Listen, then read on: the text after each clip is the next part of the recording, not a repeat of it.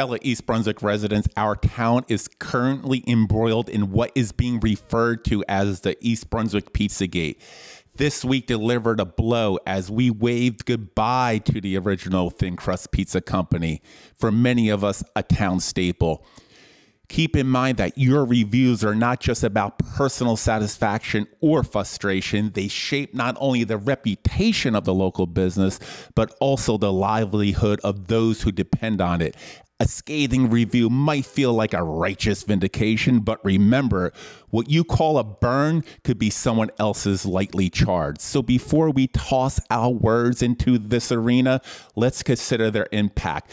Just like a perfectly baked pizza can bring joy, well-considered words can foster understanding and community.